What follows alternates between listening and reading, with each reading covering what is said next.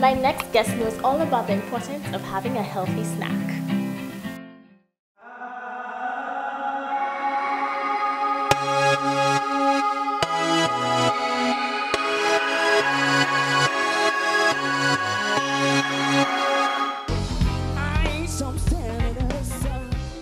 I'm here with Darren, who is the owner of Island Pops. Welcome to Island Beats. Thank you. So just tell me a little bit about your business. Yes, well, actually, we started in the CMOS business, myself and my partner. I'm the co-owner of Island Pops. We actually started when government decided to propagate CMOS. And we saw that it was a great opportunity, it was a great initiative to jump in on the action. Because I myself, my mom, well, gave me a lot of CMOS from young. It was actually nice. I didn't know the health benefits of it, but it was a good initiative. But we saw that the CMOS actually, people were doing a lot of drinks, but we wanted to do something very unique. So that's how we came up with the idea of making popsicles out of them. So your first popsicle was made out of CMOS? Yeah, correct. And so what flavors do you have now?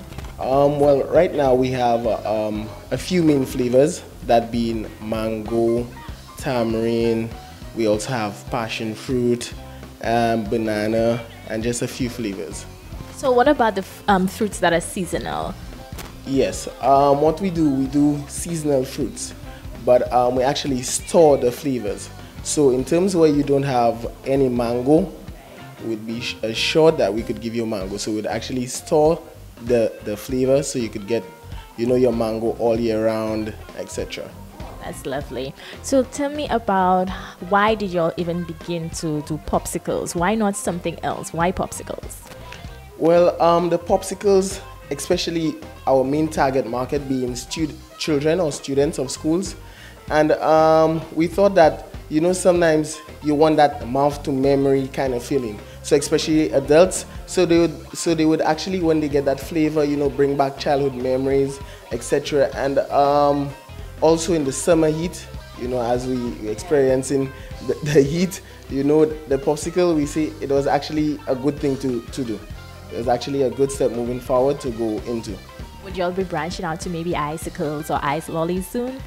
Well, not icicles or ice lollies per se, but perhaps drinks later on. But our main focus is the pops. What makes our popsicles different?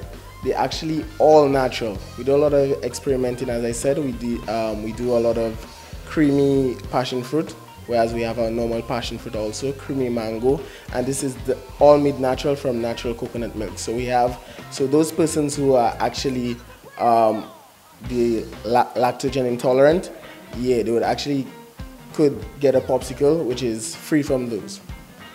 And which popsicle would you say is your best seller?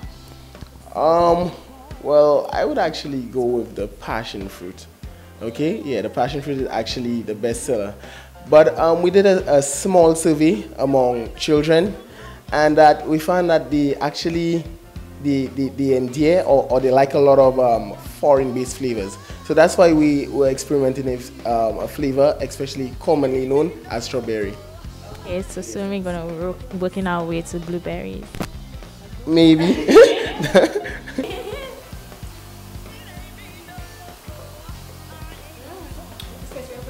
You like it? I like it. Wonderful. And it's not like too peanutty. Yeah. That's even a word, but anyways. Tastes real good. And this is like a creamy coconut. Yeah, peanut. You don't even like yeah. tasting the coconut. Yeah, and it actually has CMOS. So the main stuff about it, yeah. So you wouldn't actually taste the CMOS in there, but it has CMOS. It's CMOS based. Okay, so this is like a really good balance, a blend.